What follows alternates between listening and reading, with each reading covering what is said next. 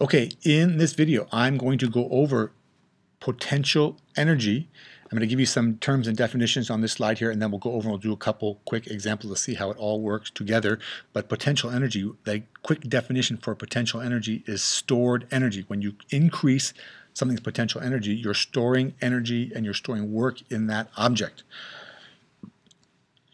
For example, we're going to talk mostly in this video about mechanical potential energy, and we have a couple examples here.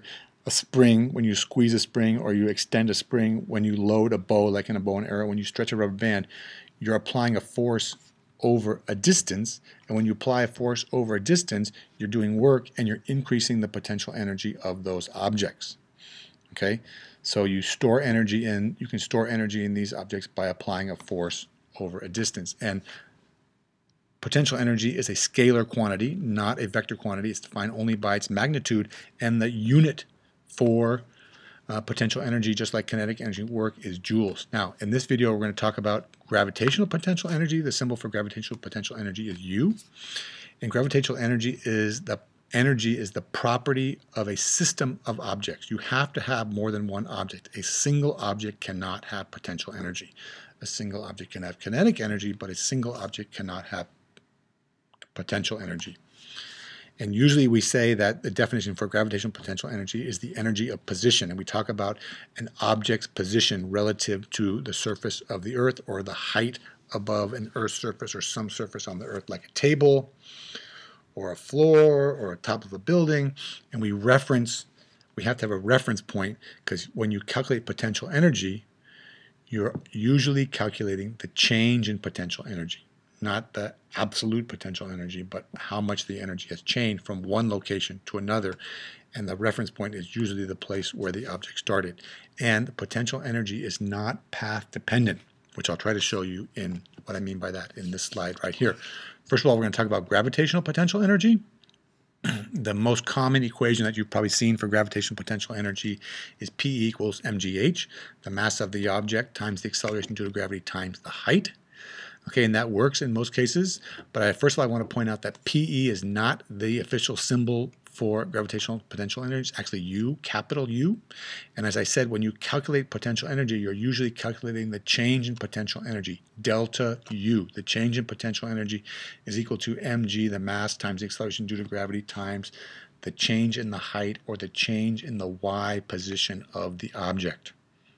Okay, so we're going to use this equation to calculate our change in potential energies of this object, which has a mass of 1.5 kilograms. And in the first case, we're going to take this object and we're going to raise it up we're going to raise it up 0.45 meters. So the change in the position, the change in the y, the change in the height is plus 0.45 meters, because we're going to use this equation to calculate the change in potential energy, and we're going to use this surface, the top of the table, as our reference surface where the potential energy of the object is 0, because the position of the object is 0. This is y. This would be 0 on the y-axis, and we're increasing the height. We're moving in the positive y direction, 0.45 meters. So all we have to do is take the mass, 1.5 kilograms, times the acceleration due to gravity, 9.8 meters per second squared, times the change in the y, and that tells us that from this surface to this surface, we have increased the potential energy of that object by 6.6 joules. Okay, that's all there is to it. Now, we could have also, of course, taken this object and lowered it back down to the ground surface. And once again, we can calculate the change in the potential energy, delta U equals mg delta y. Well, what is the mass is the same, the acceleration due to gravity is the same. What is the change in y? Well, it started here. The table it says here is 0.85 meters tall, but we lowered the object from 0. We lowered it. We decreased its height.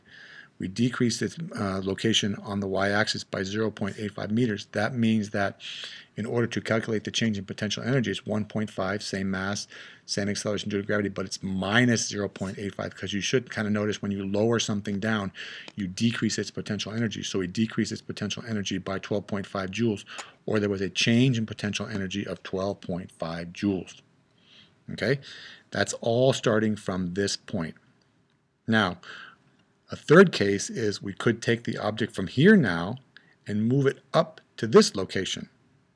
and we can calculate the potential energy. So if we take the object from the floor and we move it up to this location, using this same equation, now we can calculate the change in the potential energy. But in this case, of course, the change in potential energy would be from this surface right here. So the simplest thing to do is to take your y position and move it down here to the floor, to the ground surface. Now we have our mass is 1.5 kilograms still. Acceleration due to gravity is still 9.8. But the change in the y, the change in the height of the object, is 0.85 plus 0.45, which is 1.3 meters. So we multiply all those together and we get that the change in the potential energy of the object from the ground surface is 19.1 joules, okay, by multiplying the mass times g times delta y. Now you'll also notice that we could have gotten that same value, 19.1, by adding together the change in the potential energy from the surface, from the floor to the tabletop, which would be plus in this case because we're moving up, plus 12.5 joules, and then from the tabletop to here, 6.6 joules. If you add 6.6 and 12.5, you also get 19.1 joules. So you got to decide where your zero reference or where you're referencing your change in potential energy from. Okay, got to pick that carefully. That's, I would say, is the tricky thing maybe about potential energy and changes in potential energy. Now, before we end, I just want to go through and talk quickly about the change in potential energy and work. When you apply a force to an object, an applied force, you can change the potential energy because you do work on that object. So the work done by an applied force, when it changes the position of the object in the y direction, the work done by that force is going to be equal to the change in gravitational potential energy. And I'm going to show you in this slide how this quantity, the work done, is equal to the change in potential energy. So we're going to use our work equation. Our work equation is FD cosine theta, the force that is applied times the distance over which that force is applied times the cosine of theta, theta being the angle between the displacement and the force.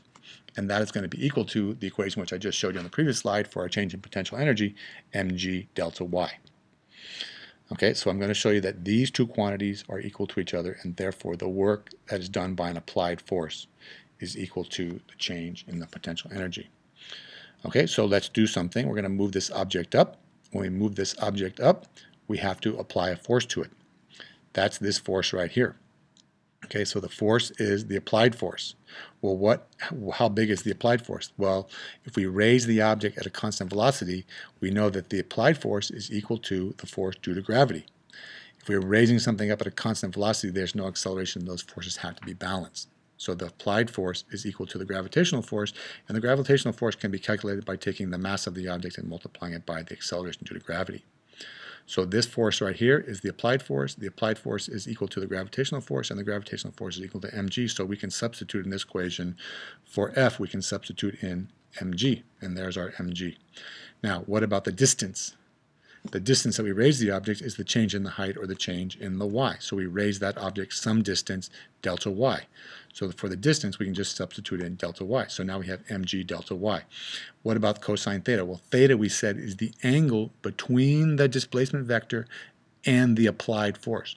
Well, the angle between those is 0 because they're pointing in the same direction, up in the y direction, and they're parallel to each other. So if those two vectors are parallel to each other and they're pointing in the same direction, then theta is 0. So the cosine of theta is what we need, and the cosine of 0 is 1. So it would be mg times delta y times 1. We wouldn't write the 1 in there. So you can see we converted the work equation, which is FD cosine theta. We changed that into mg delta y, and you can see on the other side we already have mg delta y. So there you can see the work done is equal to the change in potential energy. Okay, so that tells us that if we change the potential energy of an object, change the gravitational potential energy of an object, the change is equal to the amount of work you do. Or if you do work on an object, whether it's negative or positive, okay, the work done by the applied force is equal to the change in potential energy. All right, so there you go. We talked about the definitions and the terms. We did an example of how you calculate the change in potential energy, and I showed you how potential energy and work are related to each other and that the amount of work done is equal to the change in gravitational potential energy. All right, that was a lot. Hopefully that was 10 minutes or maybe a little less. Thank you very much for watching. I hope you found that helpful. If you did, you can give me a thumbs up or a nice positive comment in the comment section below, and we will see you in the next video. Thank you very much.